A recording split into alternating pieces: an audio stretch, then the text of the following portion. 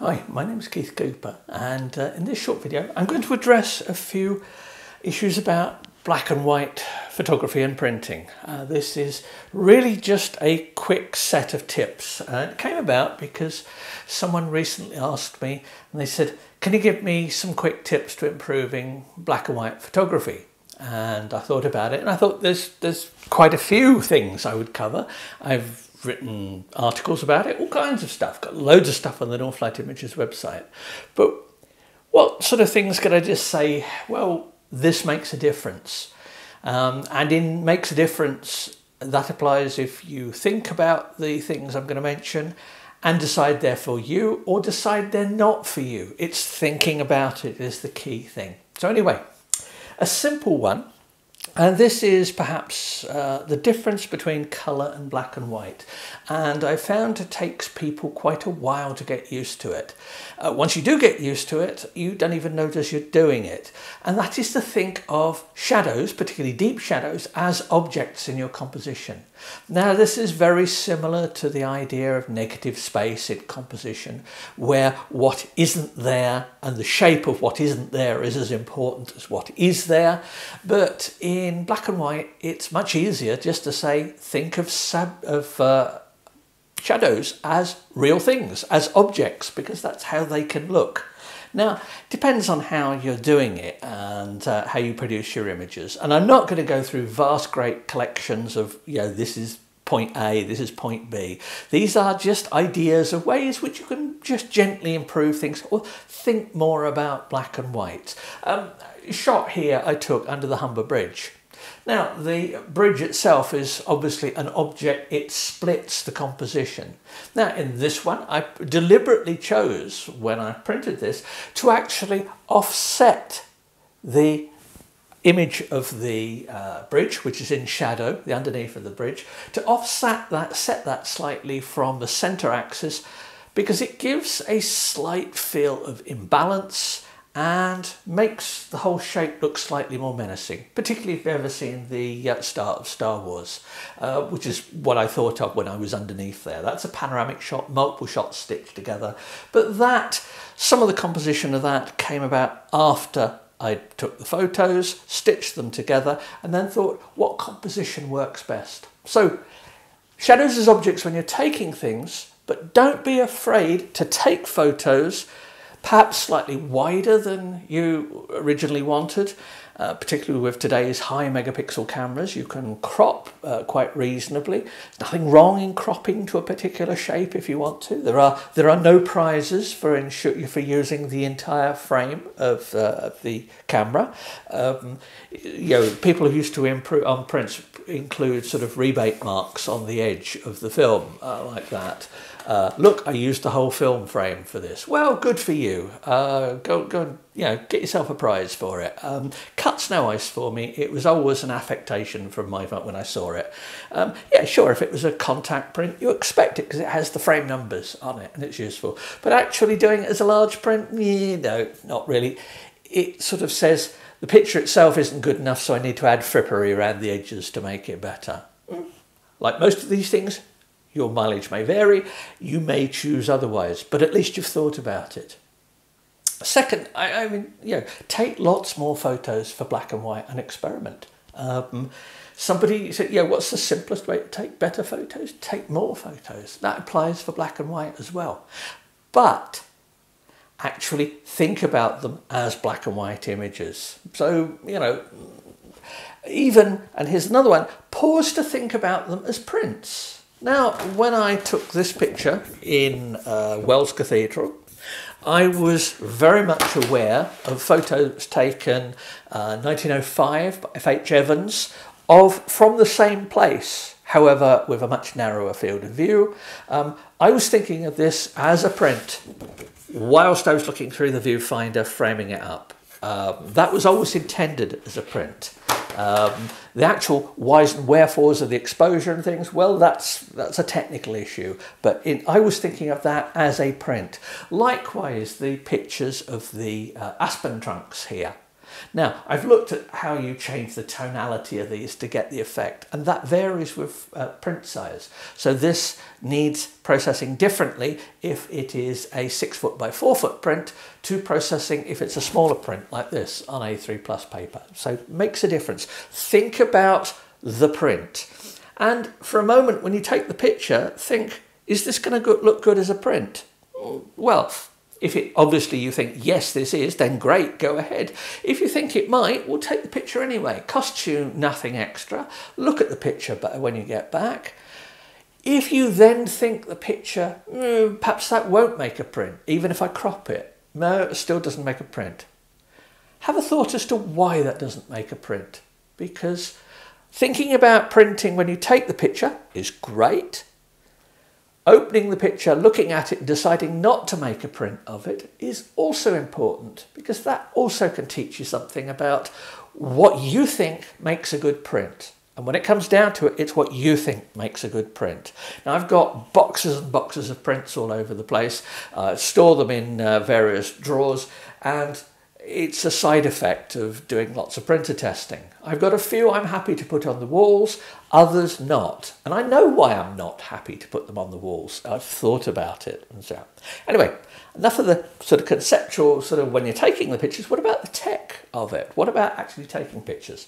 Well, for black and white, I always shoot raw. And I then convert to black and white. Now, I don't use presets. There's someone else's vision. I want my own vision. I want to experiment.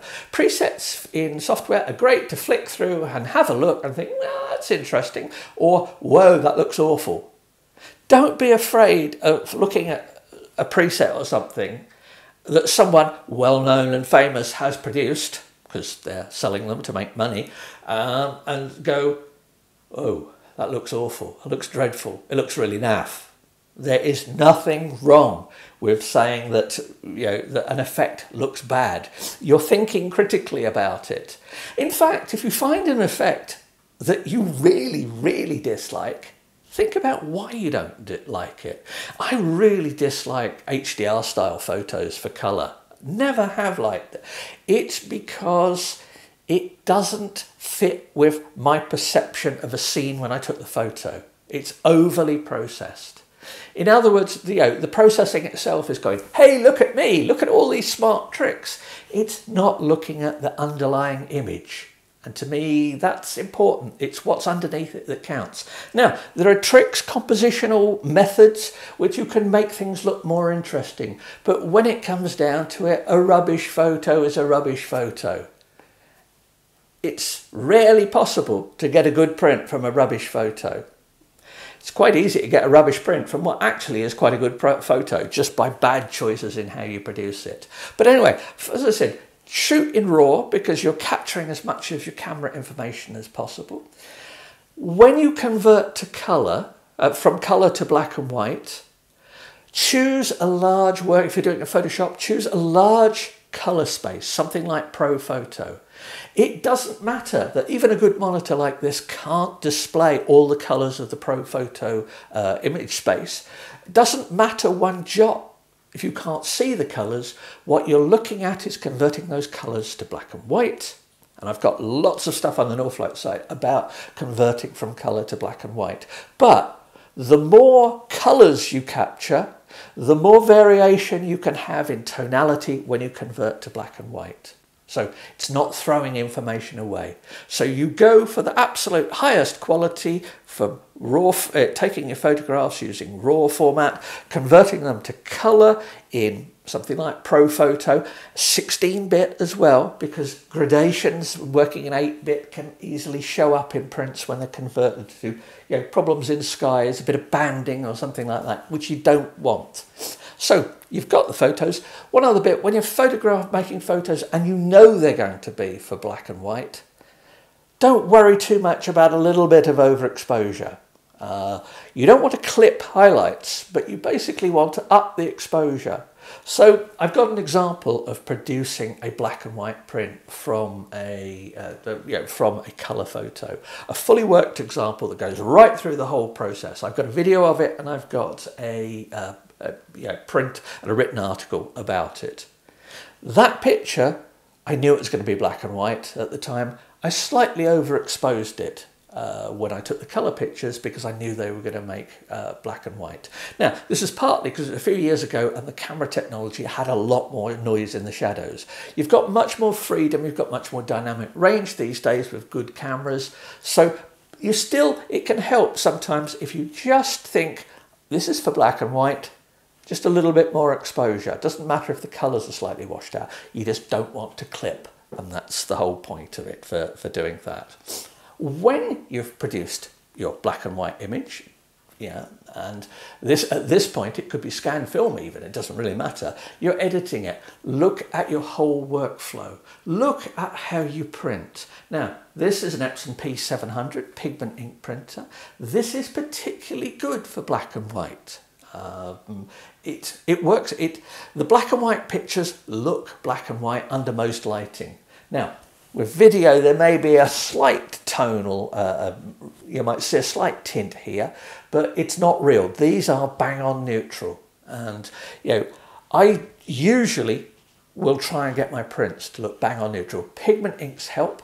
It's possible with dye-based printers to produce good looking black and white. And I've got examples of almost all of my printer reviews that do look at printing black and white. So if you've got a printer and I've reviewed it, then almost certainly I've got another video, an article that looks at aspects of printing black and white because it's an important part of printing for me.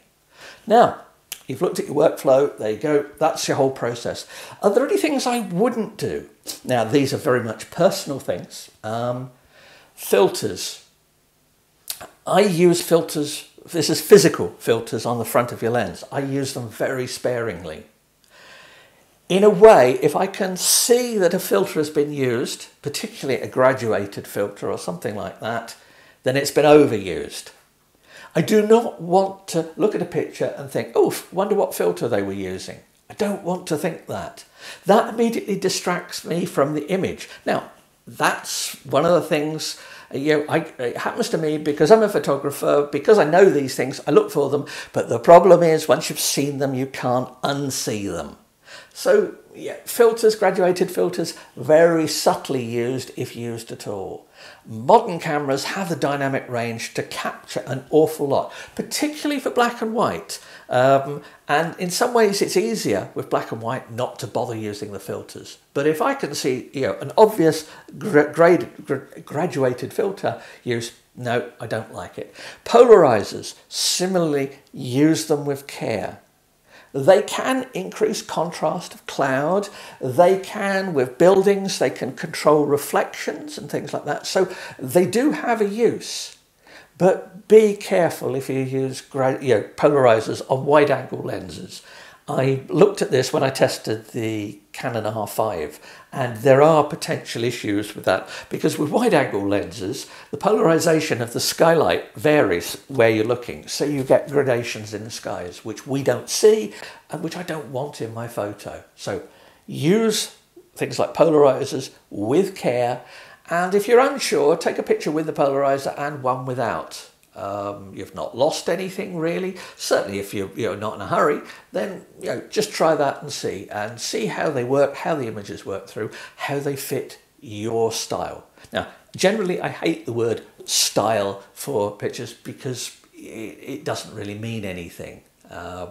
It's beloved of people who have to write essays about photographers. And in the real world, most photographers really don't care about stuff like that. Now, commercially, if you're selling stuff, then a style may be a useful marketing adjunct. But it's a marketing adjunct. Don't believe your own publicity too much.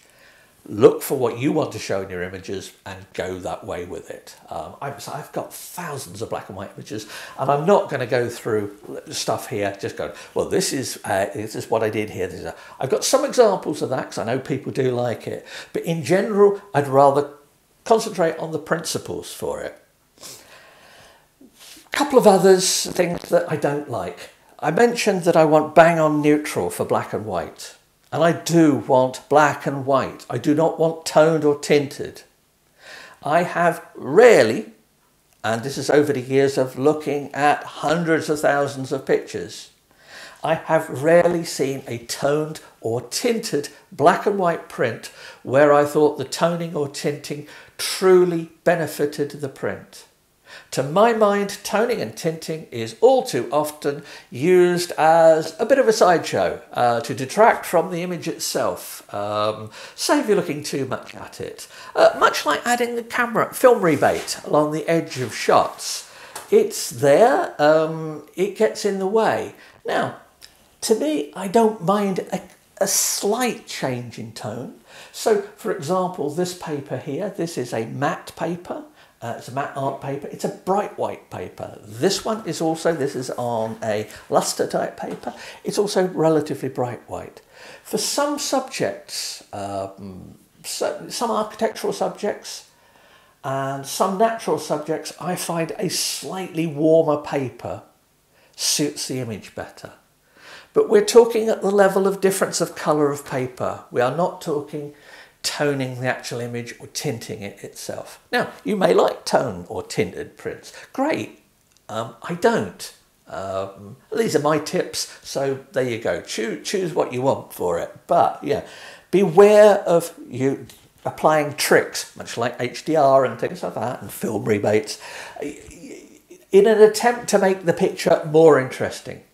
If the picture is good enough, and it does come down to the image itself, the technical stuff is nice, but it's the image itself. If the image itself is good enough, people will look at that and they will stop and look at it. And there's nothing better for me in an exhibition than seeing somebody walk past a row of pictures and then just stop and look at a particular picture and spend 10 seconds, 20, 30 seconds, a minute just looking at a picture.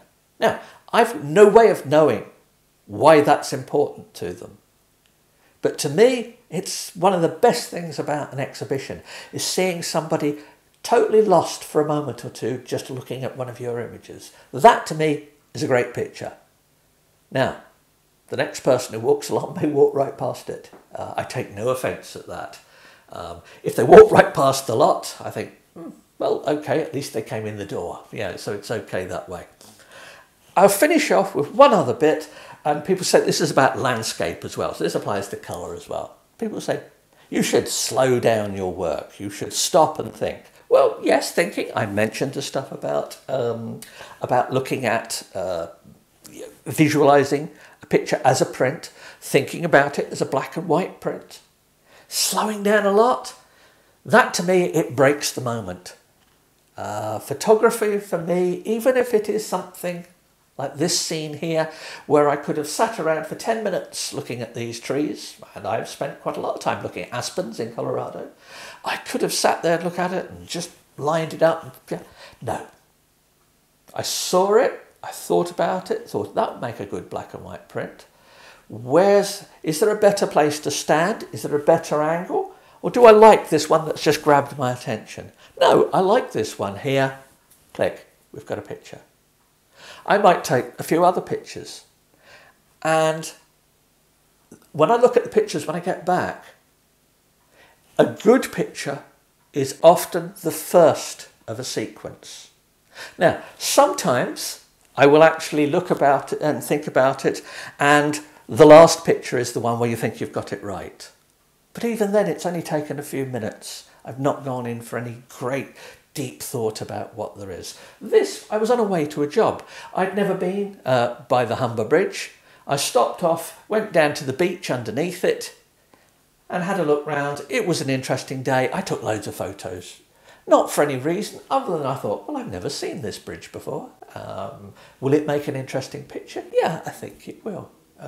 It does. This looks much better as a 6 foot long print. As a 6 foot long print, this one really does get people to stop and look at it because it has much more feeling of an Imperial Star Destroyer or whatever they were at the start of